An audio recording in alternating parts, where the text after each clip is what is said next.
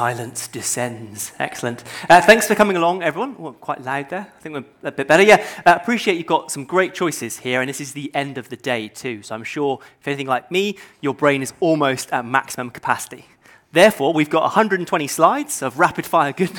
No, we're going to do as best we can to sort of paint the landscape of testing Java microservices. That's our prime goal today. Make it as sort of fun, as entertaining as possible, given that it is late in the day as well. So we'll introduce ourselves in just a second, but we always like to prime kind of yourselves to let you know what we're going to be talking about. Let you know what the kind of key takeaways are really today. And it sounds kind of obvious, but we find in our consulting work it's not. That testing microservices brings additional challenges. Yeah, microservices, nothing new really. It's primarily around modularization of code. And we've had that from like the 1970s. David Parnas' famous paper talked about encapsulation, information hiding, modularization. We've been doing this stuff in the monoliths for many years. But for some reason, having like a hard network boundary around functionality, sort of encapsulating our services with a hard network boundary, it makes testing much harder. We're going to pitch to you that paying special attention to integration services is really important. We know, I'm sure many of us in the room are Java developers. We know the interfaces are super important for polymorphism, for a bunch of other good reasons around coupling in particular, but this is where we're going to say to focus on in the bigger picture too. We also say isolating services for loosely coupled tests has a lot of advantages, and I'll run through a couple of techniques I've used with various companies. Abraham's going to go into more detail about including tests that resemble production, particularly around data. We've had a lot of fun with various data things. And I'm going to find sort of the final bit of the talk, I'm going to pitch that security is really, really important. I'm sure many of you have seen, like from our friends across the pond, like Equifax and a bunch of other companies, like they're the ones that have got caught. I'm sure there's many other organizations that have got security challenges, but we as engineers, we are at the front lines of these things. And kind of, ignorance is no defense now. We are starting to see legal cases coming in, so being aware of security, how to test security, is a really valuable skill, I believe. So this is me at Daniel Bryant UK on the Twitters. I work at a company called DataWire. If you're in the Kubernetes space and using telepresence or Ambassador, that's where I work at the moment. I've done a bunch of things over the years, from academic to lots of Java, and now I like to say I'm a conference tourist. If there's a good conference in town, you can often find me there. My colleague, my partner in arms here, Abraham. Hello, Abraham. Hello, Abraham. No. Hello, everyone. I'm Abraham. That was a good start. I can remember my name. That's good. Hopefully, I remember the talk. So, similar to Daniel's case, I'm an independent Java and Scala developer, although I do most of my work with Equal Expert, which is a consultancy mostly based in London, but now expanding into other places. They like to talk, or they like to describe themselves as doing digital transformation, which is basically trying to help change the culture and the operation of the organization through technology. It's something that I find very interesting and very helpful, and that's why I like working with them. I also like to describe myself as a software plumber, because at the end of the day, what you do is you just connect things to things and hoping that nothing bad leaks out and everything flows into the right places. Daniel and I don't think we've ever worked at the same place. However, we do happen to gravitate in the same circle. So for instance, we're both quite active in the London Java community.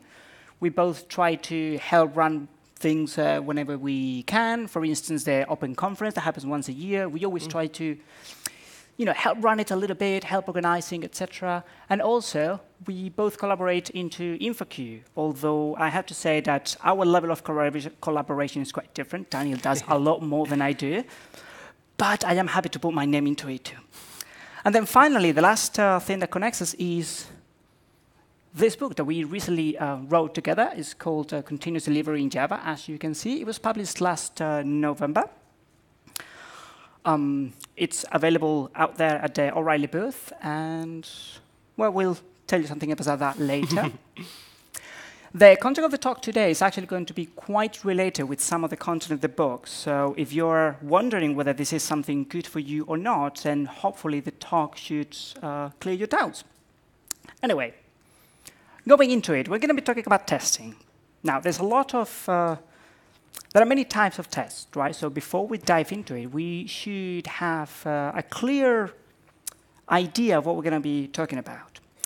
Whenever you talk about the different types of tests, I believe it's very useful to use the Agile Quadrants by Lisa Crispin and Janet Gregory. So basically, the idea is all your different types of testing, all your different strategies can be divided according to two main axes, right? On one side, we have the horizontal axis, in which what we differentiate is what is the objective of this test, right? On the left-hand side, we have the tests that are there to support the team. Those are the tests that are there to help you get confidence in the product, to help you make sure that you're doing the right thing. And then on the right-hand side, we have the tests that are there to critique the product, right? That's when you're trying to poke holes in it. That's a typical moment when the developer says, yeah, I'm done. And then the tester comes and says, yeah, we'll see about that. Now, on the vertical axis, we can differentiate tests depending on what they're facing, right? So on the bottom, we have the technology-facing tests. So those are typically the tests that are testing the implementation, testing the connectivity, testing the protocols, all those things that we techie people like to do. But then on the top, we have the business-facing tests, which are the ones that are verifying that whatever you're doing is actually helping the business somehow, is actually delivering value. When you combine these different ways of categorizing tests, and you have a whole lot of different tests, but that's going to help you identify the tools and the approach that you use in each of those different types of tests. Now, it has to be said, this is not this is not specific to microservices, right? If you have a monolith, you're facing all these different types of tests too. You have these categorizations as well. But when you're working with microservices, these will bring you additional challenges that you have to keep in mind and you have to resolve. So for instance, the first one is, you cannot have a single test environment, okay? You need to be able to test locally. With a monolith, you might be able to get away with saying, you know what, whenever we do testing, this is what we put our changes to, this is what we install the application, and we all do our testing here. In a microservices environment, you're going to have a lot of microservices. Everybody's going to be making changes constantly. And that environment is going to be too dynamic to be your only place of testing, right? You need to be able to test locally. However, testing locally is not perfect either, because your environment is going to be so big, so different, so diverse, that you probably won't be able to load the entire thing locally, right? Maybe you're building your service in Java, but a different team is doing their services in Scala. A different team is doing it in Ruby. A different team is doing it in, God forbid, .NET. What are you going to do? Are you going to install all the runtimes in your machine to be able to run all the services whenever you want to test a change? That's impractical. You need to be able to do things in a different way. And then finally, you have to bear in mind that you don't have control over third parties, right? So then again, if you want to be able to test your changes, you need to be able to isolate yourself from other things. And this is the key operating word, isolation. I don't mean you go out to the mountains with your laptop and a 3G connection and you code there. What I mean is you need to be able to isolate things from each other to be able to test things independently of other things. So let's say that this is your typical systems. So you have your services, your queues, databases, and then third-party components. What you want to be able to do is define some boundaries and then define a set of tests within each of those boundaries, right? The main challenge here is making sure that there are no gaps in your picture, right? You can achieve that in two different ways. For instance, you can achieve that by having concentric circles of boundaries. So this boundary here is surrounded by another bigger boundary here, which is again surrounded by another bigger boundary here. So then that way you make sure there are no gaps. Or you can chain the boundaries, like here. So you have one boundary and then chained, you have another boundary that then overlaps a little bit, but they cover different areas. This is important because if you have a gap in your boundaries, that means an area that you are not testing. And if you have an area that you're not testing, that is a bug waiting to happen in production, okay? So first things first, make sure that you don't have gaps. Second, make sure you define your boundaries and you dedicate the right amount of testing effort to each of these. Deciding how to dedicate the right amount of effort, that's a trade-off. It's a bit difficult to decide that, but one thing that can help you is the famous testing pyramid. If you think about it, each of those boundaries is going to align to one of these levels. So you can very easily decide how much effort and time you need to put into each isolation boundary by mapping it to one of these levels and say, hang on, manual tests, we don't want to dedicate that much to that. We're going to map that to the bigger boundary. And then so on to each of the different levels. So let's begin with the easiest isolation mechanism, which is no isolation at all, right? You just get the whole thing and you test it. Now, this is not a bad idea. There are some advantages to this. One is, well, there are obviously no gaps. You're obviously covering everything.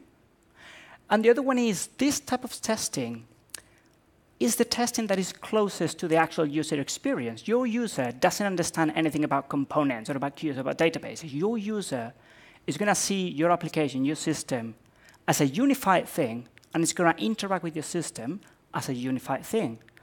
This kind of test does exactly that. So that's good. However, you might be tempted to say, well, if this is so good, let's just do all the testing at this level. That's not a good idea for a number of reasons. Unfortunately, we don't have time to go through all those reasons right now. However, Steve Smith has a wonderful article speaking about that called End-to-End Testing Considered Harmful. And he does go over all the reasons why trying to test your entire system with no isolation boundaries is actually not such a great idea. So you do use levels testing, but not just that. OK, so if having no isolation is not good, what is the simplest form of isolation? Just get out the third-party components, or what we call the unowned components. Now, by unowned, I don't mean nobody owns them. What I mean is you don't own them, or your team doesn't own them. And this is a very important distinction, because if anything breaks in this third-party module, if you don't own the service, that means you cannot fix it. So then it's very useful to isolate everything that you own against everything that you don't own. Because whenever something breaks within this boundary, you have the ability to change it, you have the ability to fix it. If anything breaks outside the boundary, you don't have that ability, which means these tests inside, you should be able to guarantee that they're always green. Third party can be different things depending on your organization. Some people think third party is anything outside my company. Some people think third party is anything outside my team. I think either option can be OK. The most important thing is whether you have control over it or not. If you don't have control over it, then you need to check it out. However, if you do, then you have another problem, which is this service, it talks to the third party. So if you want to exclude it in your tests, you need to put something there, because this service still needs to talk to something. Now, to be able to put something in place of that third party, then we're going to be talking about test doubles. Awesome, thanks, everyone. If you can't guess, I'm the one on the left there, yeah, in my part-time dramatic representations. But I'm sure, like, literally all of us have used test doubles. Yeah, it's a fantastic article by Martin Fowler, as many of his articles are. But it talks about mocks versus stubs, and there is a bunch of different types of test doubles, all with different properties, all with different benefits, all with different disadvantages. Yeah. I remember when I first discovered EasyMock, I went mock crazy, mocked everything, yeah? And it created some very brittle tests. Because what I'd actually done is I had the business model, the real world, I had my code model that I'd created, kind of the code, and I had the mocked model.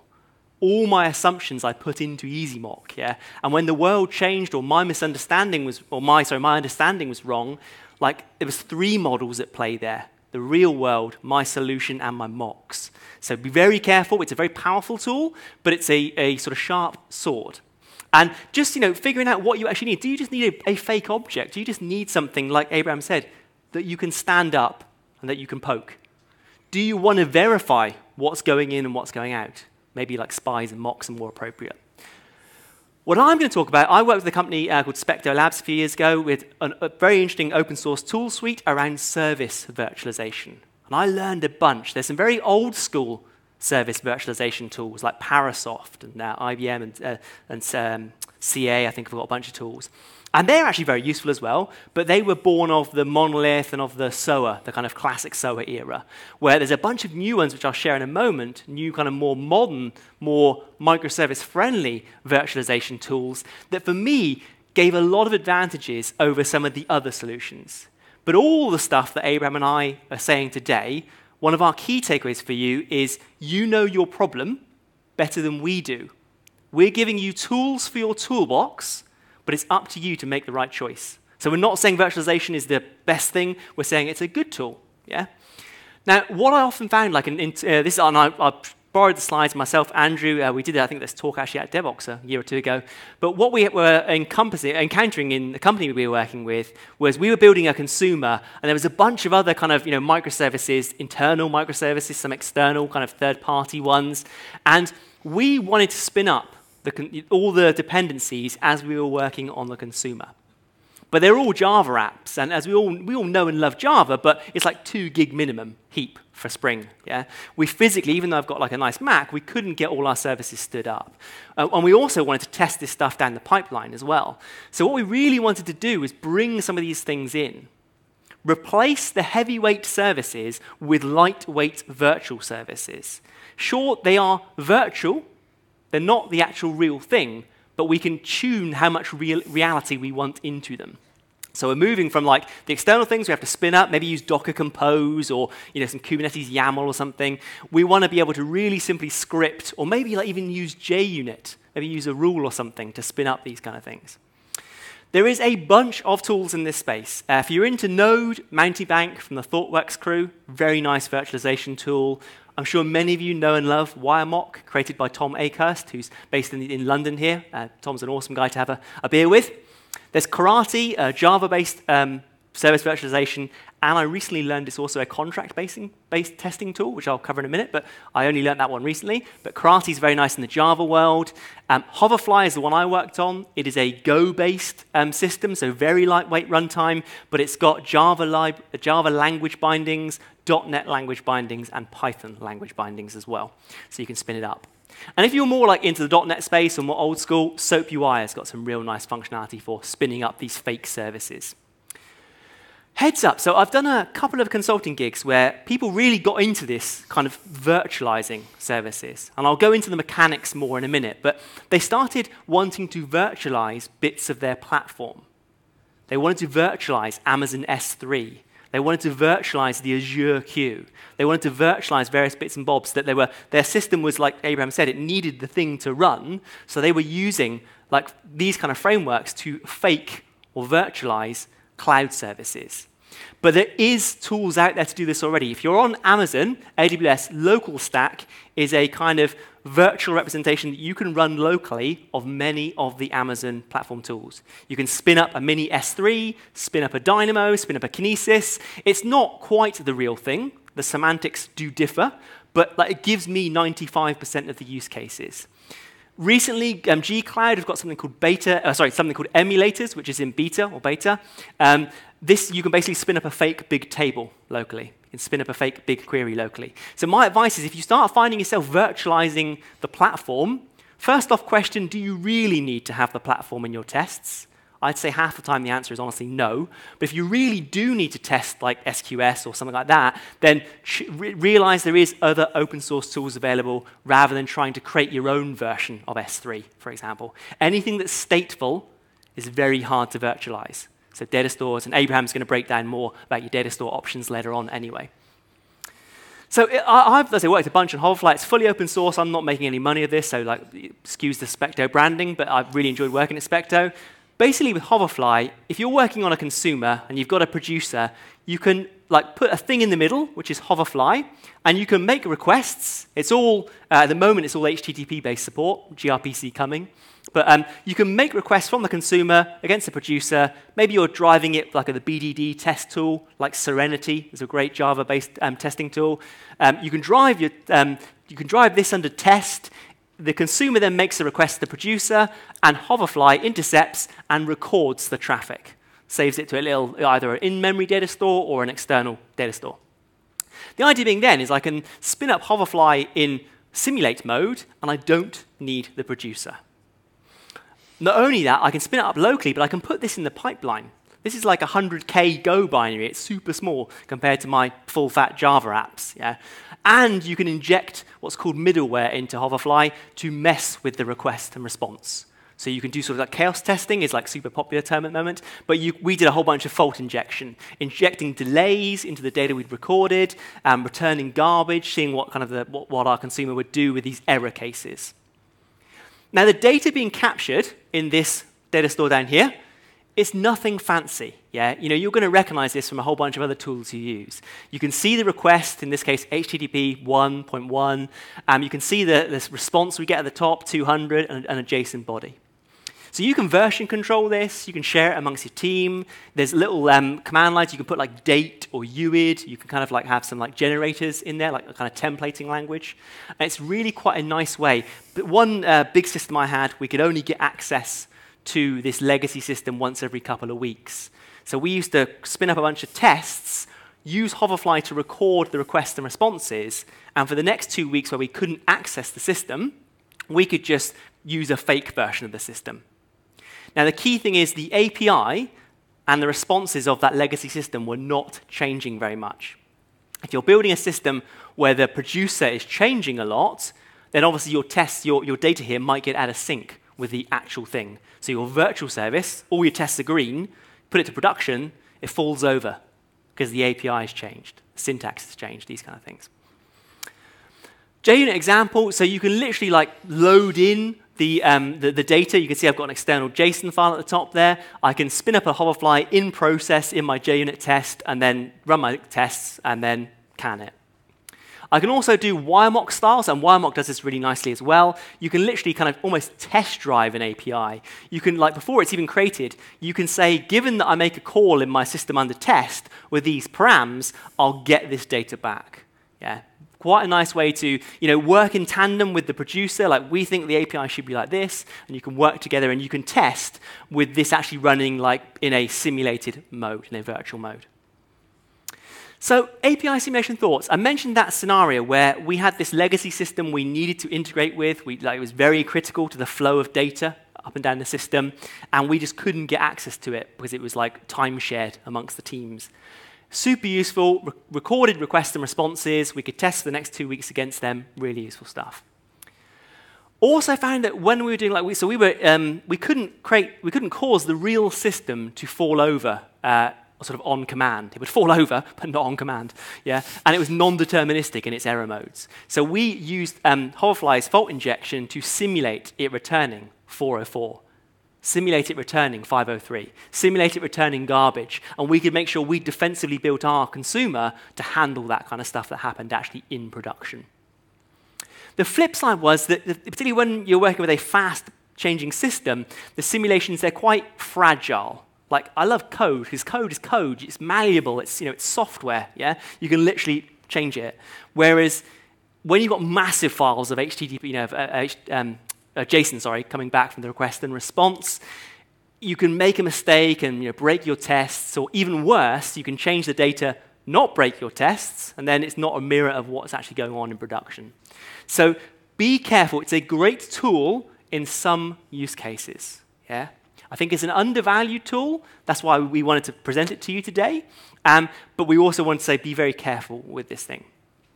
Now, the flip side is when your actual interfaces are changing quite a bit in your APIs, or you're building out, say, APIs, then contract-based testing is the way forward. In particular, it's literally when you've got, say, two consumers here, and then you've got a producer here. And if you think back to Abraham talked about the test pyramid, it's somewhat fractal, the test pyramid. This is a model of testing kind of thing, saying you should do more units than you should probably manual testing. But this was created before microservices were a thing. I can look at this pyramid, we can look at this pyramid, and say, this could be our whole system, or it could really just be one service. If we're building a microservice around business functionality, which I definitely think is the right way forward, by and large, and if you haven't heard of the self-contained system pattern, SCS, thoroughly recommend you look at the SCS pattern by the InnoQ folks. You can literally look at individual service as one of these things and test it accordingly, and then you compose the things back together. So if you're looking at the overall system view, this is kind of really focused on the system or sort of function level. And this stuff up here, and probably some of the automated API testing, to be fair, is more focused on do the things work well together. I can say, given my business functionality of my checkout service, I can test it. Maybe I've got like a GUI built into the service. I can totally test that in its own isolation. But to Abraham's point, there comes a point where we need to join all these things up to provide the overall system value to the users. Contract tests kind of fit in here. Yeah? So once we've proved individual systems work well, individual components work well, we can use contracts to test syntactically that they work well together. Think Java interfaces, but the compiler checks for you at compile time, whereas here we're testing at build time. Yeah, we're having our separate network boundaries. We define the contracts between all the different services, and we crank the handle, and it checks they can all talk to each other correctly. Obviously, in Java interfaces, it's part of the language, so it's super easy. Java C, or just hit the compile button in your IDE, and you're good to go. It's a bit different with this. Again, Martin Fowler, I do love his stuff, but it's a good reason. It's really good, his content. It's a bit of a mindset shift. Many of us are used to being given an API, I think, from a producer, and then we just consume it. But often if you're working with a newish system, the consumers can effectively drive what the producer offers. We can say, I need this data, I need in this team this data, and then you can put them together, and you can run basically tests. So the producer says, is my API going to work with all of the consumers? And the consumers can also run tests saying, given that I request these things, do I get that from the producer? Now, I haven't got time to go into it in full detail. This is more of a heads up kind of thing. Check out this blog. There's a bit of synchronizing you need to do in your pipelines to make sure consumers and providers kind of sync up. And like whenever a build fails, because a contract fails, it's not a blame game. It's a cue for a conversation. Hey, my tests are failing. I wanted to change the API. Can we have a chat about how we change the API? It's a cue for a conversation. These things are really important. So one way you can do it, there's a couple of frameworks I'll mention at the end. As a consumer, if you're sort of doing greenfield, you can literally spin up a virtual kind of representation of your service and build it out using a DSL as you go along. And this is a great blog by Balding there. And this is using Pact, which I'll mention at the end. But you can see it's very similar to the other kind of fluent DSL I mentioned with Hoverfly. It's saying, given that I make a GET request to this path, I'll get 200 with this data back. And you can be clever on it. It doesn't have to be hard-coded data. You can say, I expect a date. I expect a UID. You can put some functionality in there, like these kind of things. You crank the handle in Pact, and it generates this as a contract, which looks very similar, again, to the Hoverfly data, requests, responses, and then you can basically version control this, and you can share it amongst the consumers and the providers. The critical thing in step 2 is once the consumer's defined that test and that contract, they can then give it to the provider to put into their build pipeline. So again, if the provider does some changes and suddenly they're running the tests that are generated from this contract, and it fails, they know that what the change they're making is going to break a downstream consumer. And it's a cue for a conversation, yet again. So a couple of frameworks. If you're in the multi-language space, I would totally recommend Pact. I worked on a project where there was some Ruby and Java, and we had them running seamlessly. Yeah, we had a Ruby monolith. We carved out seams, APIs, in the monolith, and we built Java microservices, and we used Pact to check our APIs were in sync. Yeah. It also has, I think, .NET bindings and some other different bindings. It was very cross-language. It supports AMQP as well. You can do message testing and some Kafka stuff there if you're interested as well. But Confluent do better tools, I think, for Kafka if you're actually going to do Kafka testing in that space. If you're in the Spring world, the Spring Cloud Contract is a very nice framework. It's not quite as language agnostic, but the developer experience, if you're a Spring person, like I certainly was in the past, the UX, the feel of the tool is really nice. So if you're a pure Java shop, pure Spring shop, maybe go a Spring Cloud Contract. I found these kind of tools, the contract testing tools, are really good in a low trust or low communication environment. And I don't mean to be derogatory when I say that. When you get an organization of a certain scale, clearly communication is hard. Having tools that help you communicate better are good. The flip side, I'll jump to the flip side. The flip side I found is they actually can be quite heavyweight. maintaining those tests I showed you, running all the contracts. After we got up and running with this Ruby and Java world, we decided not to use Pact at the end. It had given us the scaffolding to get started, and we developed processes amongst the team for, hey, I need to have a conversation. And we had some other tests that caught failures that we actually got rid of Pact because we found it was too much work to maintain. But enterprise organizations I've worked in, I found it super valuable, and we've kept it in. Yeah. So again, it's all about trade-offs. It can be particularly nice if you're sort of doing greenfield stuff. You can literally test drive an API using the tooling I showed you. And Marcin from Pivotal, if you Google Marcin, I apologize, I've forgotten his surname, but if you Google Marcin from Pivotal, he's got an example about how to use Spring Cloud Contract to test drive an API. And you can almost give a spec to your team, and then again, it's something to have a conversation around. You've got the spec, it helps the conversation when you're designing an API. They are resource intensive to maintain, to create and to maintain, just to reiterate that point. I've done a bunch of thinking. I've got to shout out my colleague, Andrew Morgan. We worked together at Open Credo. We did a couple of presentations on this last year, some workshops, and we learned a bunch from other people. So I've tried to brain dump all of our thoughts and all of the thoughts I learned from you. So you can check out on Medium there if you do want to learn a bit more about those kind of two tools. To that note, back to you, Abraham. Components. Components is a dangerous word, right? Everybody understands different things by components. So let me start by explaining what I think of when I say component. Basically, I mean this. I mean a single independently deployable or independently shippable unit, which in the case of microservices is going to be a microservice, right? So again, going with the theme of isolating patterns, then isolating one of your microservices is also a very useful thing, because if you think of your microservice as a black box and you just test the inputs and outputs of that black box, then that can give you confidence that your service is ready to be put into the ecosystem of all the other microservices that you have, right? So then you want to be able to test at this level. Now, we have similar challenges to the ones we talked about before, which is you want to test your service in isolation, but your service doesn't work in isolation. Your service talks to other stuff. It might talk to other services, it might talk to databases, it might talk to queues. So again, whenever we want to isolate a service and test it independently, we need to be able to put things that substitute those things that we want to isolate from, right? In the first case, if we want to isolate from another service, well, this is very easy. Just use everything that Daniel talked about regarding test doubles. It works here as well. You can just use all that technology, all those tools, just put them there. Databases.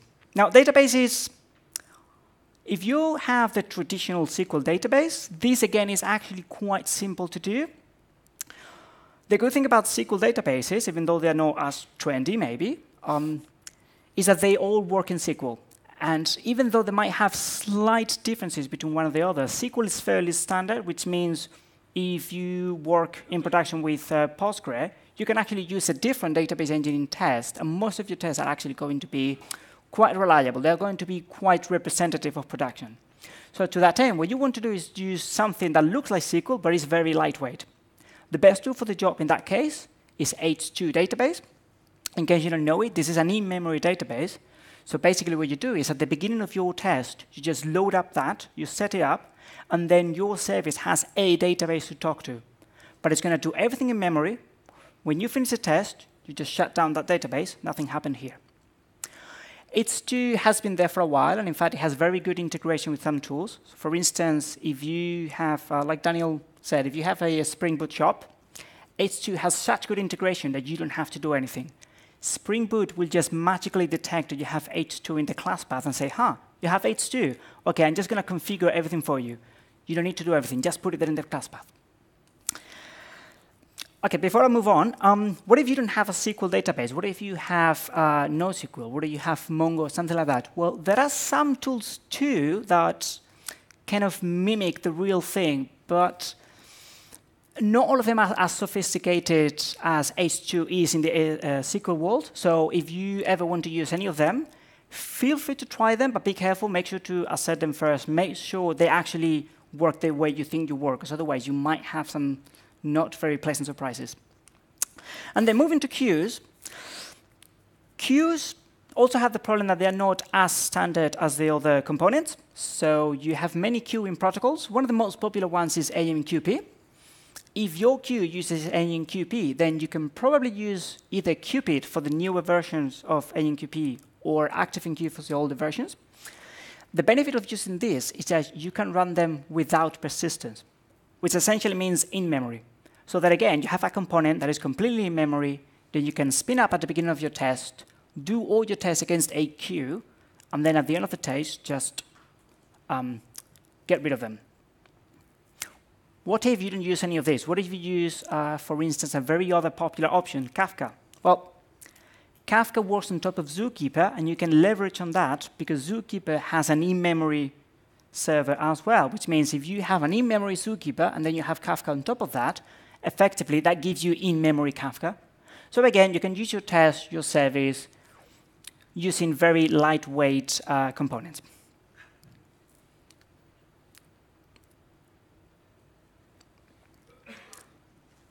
Now, how about fault tolerance? We're talking about happy paths. How about unhappy paths? So again, everything that I talked about with Hoverfly, test doubles to it, so you can apply all that content, all that knowledge, all those tools into service, into component testing as well.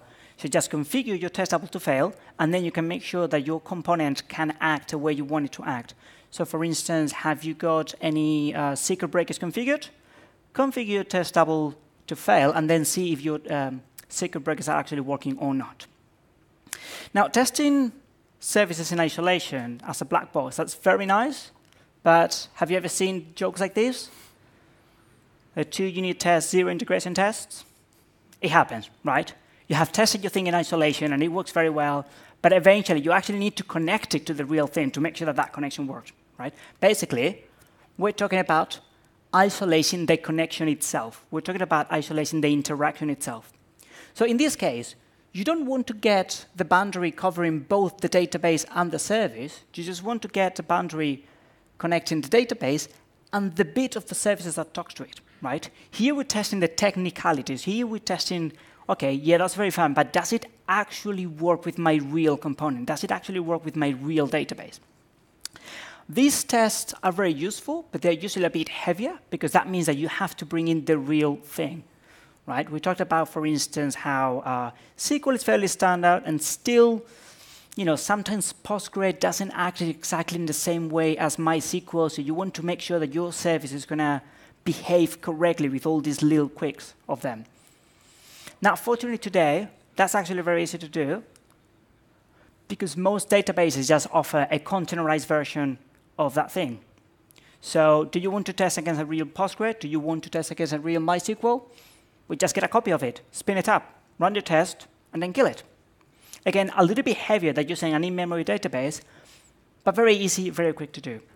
If you do decide to do this, you can do it directly, or I can recommend using test containers. Test containers basically is a Java library that wraps the whole thing of getting your Docker image up and down, right? So basically, your test will look like something like this.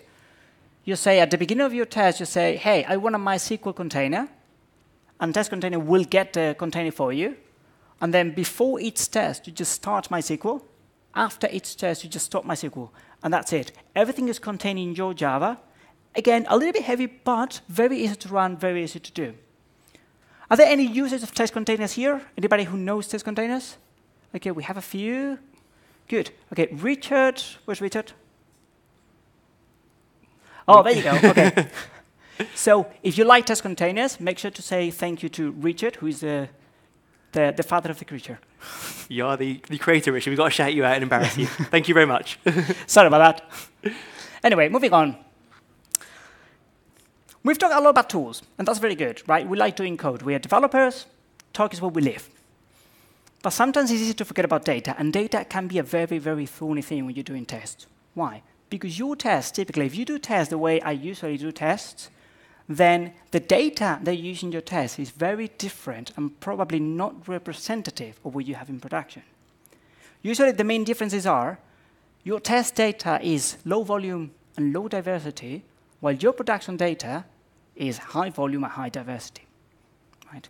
The problem of volume very easy to fix. You can do a script, so then in your database, you can just create 1 million records before you run your tests, and there, you have volume.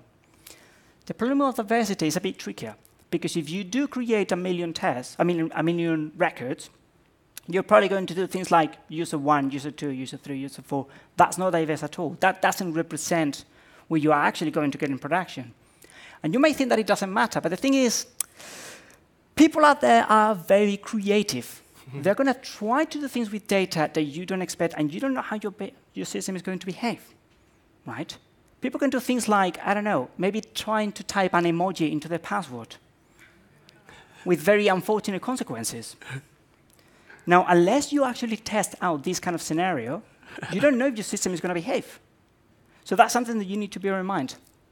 But not only that, because you could say, OK, now that I know about emojis, I'm going to try emojis. How about things that you don't know about? How about things that maybe your keyboard doesn't even have? How about all these things? Like in the past, you could disregard this as, oh, these are special characters. We don't support special characters. But it's 2019. It's a global world.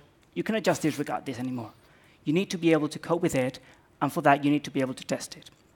So how do you make sure that your test data is representative of your production data?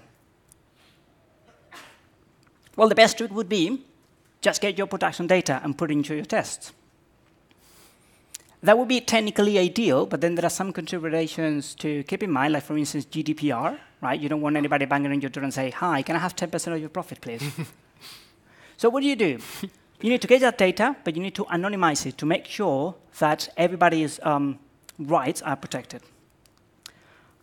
If you don't know the OWASP page, please take a look at it as soon as possible. Daniel will be talking about it in a bit, in more detail. Within OWASP, there's a lot of useful information. One of them is this page about anonymization, right? It will tell you the why, it will tell you the how, and it will even point you to some tools that you can use to get properly anonymized, safely to use data in your test. One of those tools, called Jailer. So Jailer is a Java tool that you can connect to your database, and you can define some rules of anonymization, etc. And basically, it will extract a copy of that data, scramble it and change it appropriately so as to make sure that it's safe to use, but keeping all the diversity, keeping all the integrity, keeping all the references across tables, etc., etc. So it's going to be something that is as complex as what you have in production, because it's kind of a copy of it, but properly anonymized. So it's going to be a very good representation, but still is safe to use. And now the very good thing about Jailer is that when you extract this data, it will save it as a dbUnit data set. Anybody uses dbUnit or knows dbUnit? Yeah, a few people. For those of you who don't, dbUnit testing library for Java. So it's, as the name indicates, mostly to test databases. But you can also use it to set up the database in Java before your test to run your test against that database.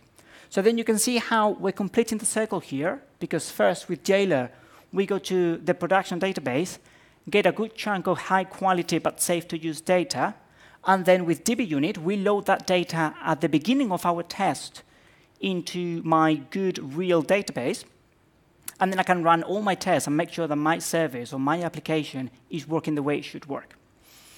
Now, if you do this, you will start to get exposed to the real experience, to the real diversity of data that is out there. And then you must start noticing some very curious things. For instance, just a heads up, Aben, that clock is wrong. We've only got 5 minutes. Oh. Sorry, I just spotted the clock here is wrong. OK, time to speed up. Thank you. OK, what's the difference between these two? OK, maybe that's a tricky question. Who thinks these two are the same? OK, people are scared. That's good. They look the same. They are not the same. The one on the left is the common letter A, the one we all know. The one on the right is a Cyrillic Azu. I don't even know how to pronounce that letter. But it's a completely different letter, even though they look the same. The Unicode codes are different. If you put this into Java, IntelliJ will actually warn you, this is always false. And then you will think that Java is broken. Now, this is a great way to troll a colleague. But the reason I'm putting this here is not so you troll your colleagues, is because this is actually used by hackers these days. This is called a homograph attack, right? They will use characters that look exactly the same, but they're actually different. So for instance, somebody could give you a link to something that looks like apple.com, only that A is not your normal A, it's the Cyrillic A, which means technically that's a completely different address. So you think you're going to apple.com, but you're going to exactly a different place.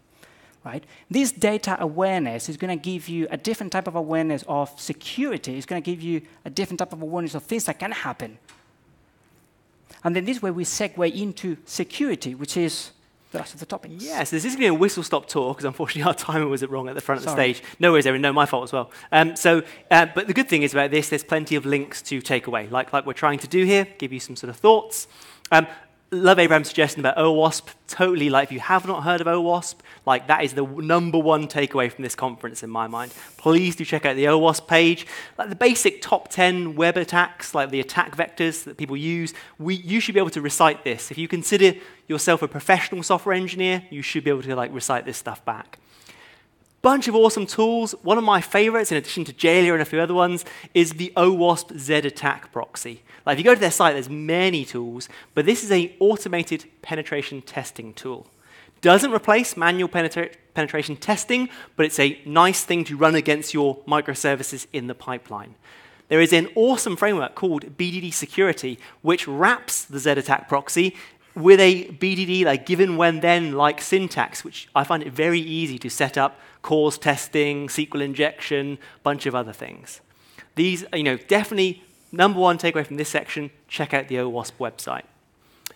In the book, Abraham and I go into a lot more detail, and in particular, we think there's 3 levels we as Java developers, we as engineers in general, should focus.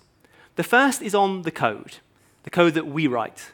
And therefore, static code analysis tools like find bugs are fantastic.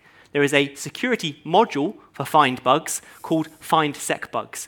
And it will look for the weak use of random, CLI injection attacks. It only looks at static, kind of comparisons, but it's detected stuff on teams I have worked with, which is a fantastic, super easy to put in your pipeline, high value. With microservice projects, you're often bringing a lot of dependencies in. Spring, Vertex, whatever, a lot of libraries going in. And because we're bundling those in our code, we are responsible from a security perspective on those dependencies.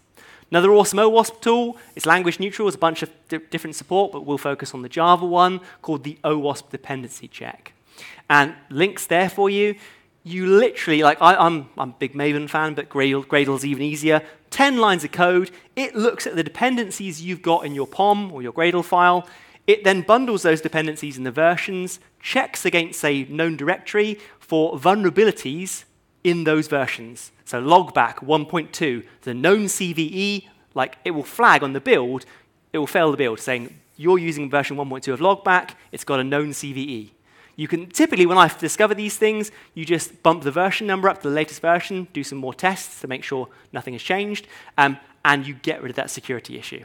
For 10 lines of Maven code, probably 2 of Gradle, super useful. I had a project actually, we built it, waited 3 months, and then put it into production. But before we did, we obviously ran it through the pipeline, and we picked up, just in 3 months, 5 CVEs. I think one of them was quite an open attack vector with XML injection, which would have been very bad for the company. So running these things, super useful. If your management's not fully on board, you can generate reports and show them how scary some of these CVEs are, for example. Highly valuable. And lastly, most of us, many of us maybe, are packaging our microservices in containers. We've got whole other talks, I've got whole other talks that go into using Java with Docker and so forth. But what I do want to say is you do need to scan the container images. There's the code dependencies, but with a container, you bring in operating system dependencies. Things like Heartbleed and Dirty Cow and all these kind of crazy things. You want to be scanning for that. Open source project called Claire, quite tricky to use. Hat tip to Armin, when I did this talk a while back, he has created a Docker container with Claire all pre-packaged. So you can use a Docker container to scan a Docker container, it's like Inception, if you've seen the movie, yeah? But it's super useful. I'm not sure how well maintained Claire is, so heads up on that one. I find myself using Aqua's tools. They have a commercial offering, but they have an open source version. You literally, in the open source version, have to add in a few bits and pieces, the binary. and run the scan, and it will give you a vulnerability count in the container. As a heads up, like I did this on, I think it was Java 8. There was a couple of vulnerabilities, very crazy attack vectors, probably not too much of a worry. Still need to know, but not too much of a worry. I pulled down, like I think this was I pulled down an old version of Java. It was only a year old. Yeah, I pulled down the year-old version of Java. I'd even used the JRE only, and I put an Alpine container, which is meant to be more secure as well. But in that year's difference, the vulnerability count went from like 2 with 1 high to 10 vulnerabilities with 3 critical issues. Yeah? So if you've got a 1-year-old version of Java running in production, you could be exposing yourself to these issues. Yeah, really need to be aware of these things. And if you're running in containers, these tools make it easy to scan. So very quickly wrapping things up, as our time is out. Like I won't go through them again. These are our takeaways we'd like you to walk away from today. We've tried to brain dump some of our mistakes, some of our successes, with the idea being that you can learn from us, and hopefully you can come back next year and do your talk on what you kind of have learned around testing microservices. So on that note, we shall say, thank you very much.